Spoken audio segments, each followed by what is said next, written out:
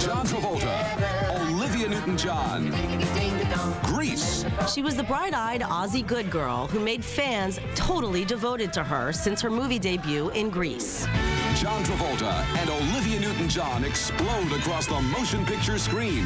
What was the secret sauce of this film that doesn't matter if you're born 5 years ago or 50 years ago, everybody knows it?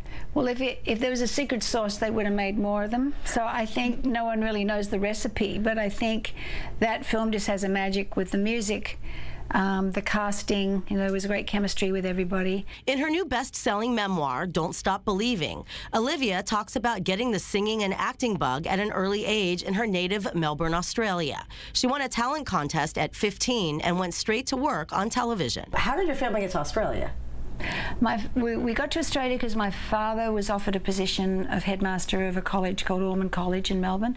He was the youngest master of a college in Australian history. Actually, he was 40. Her mother, Irene Born, was the daughter of Jewish Austrian Nobel Prize winning physicist Max Born. My mother was very proud of her Jewish heritage and talked about it a lot. It's interesting, some of my closest girlfriends are Jewish. Okay, here's my grandfather, Max Born, and here is Einstein, and there is Madame Curie. In fact, her grandfather was close friends with Albert Einstein. I just have a book about Einstein at home, and I just out of interest I looked in the back to see if my grandfather's name was there, and there's about 10 references to him in this book about Einstein. They were good friends. They wrote my mother translated a book of letters between Einstein and my grandfather called the Born Einstein Letters, strangely. And he even helped German Jews escape to England during World War II. And did you ever meet him? No, one of the sad things in my life is I never met my grandpa. If I had to go back as a teenager when my mother would say, you need to come meet your grandfather because he's getting old, and I go, oh, but I'm busy, and I always had my own life. You know what teenagers are like, so I didn't go. So I do regret that.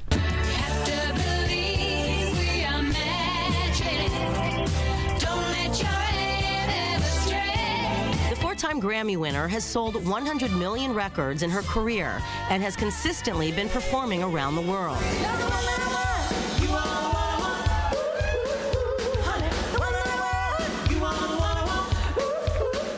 Even after going through breast cancer in the 90s, she was one of the first celebrities to put a public face to the C word.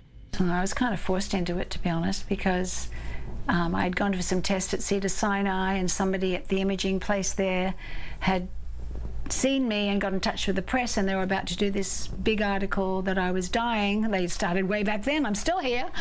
And so I decided it was probably better that I released a statement myself. How has it changed you as a person? Do you see the world differently? It changes you. It has to. It makes you grow. Like one of my Buddhist friends, who's married to one of my best friends, he called me up when he heard the news and said, well, congratulations, because now you will grow.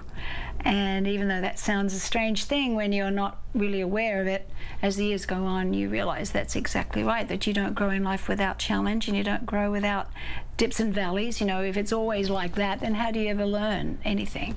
So it was a gift to me, I see now.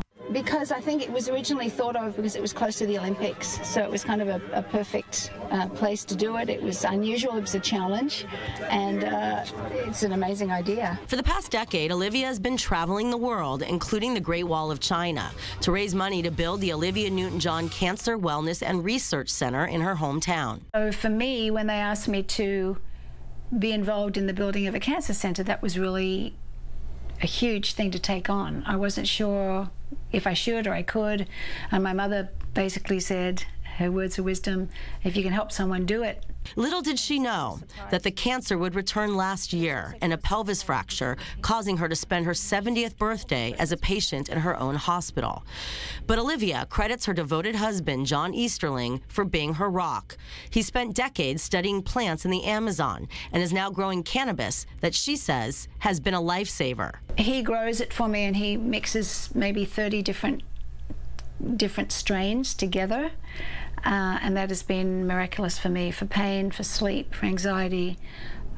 So we're at the cutting edge of all these discoveries they're making. I think not only is it helping symptoms, but they're discovering it actually cures things. I broke my sacrum and I ended up in hospital in Australia, and I was on high doses of morphine for pain.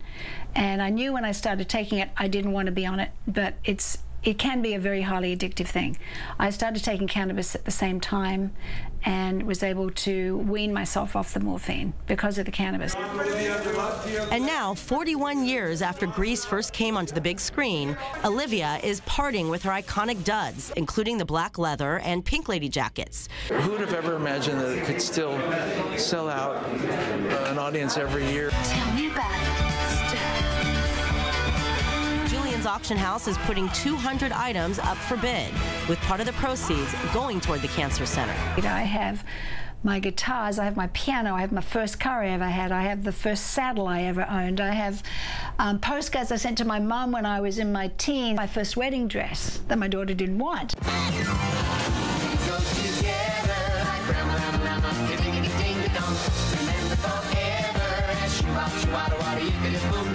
But die-hard fans and collectors will pick the one that they want and hopefully get some summer lovin'. In Malibu, California, Emily Francis, I-24 News. That's the way it should be.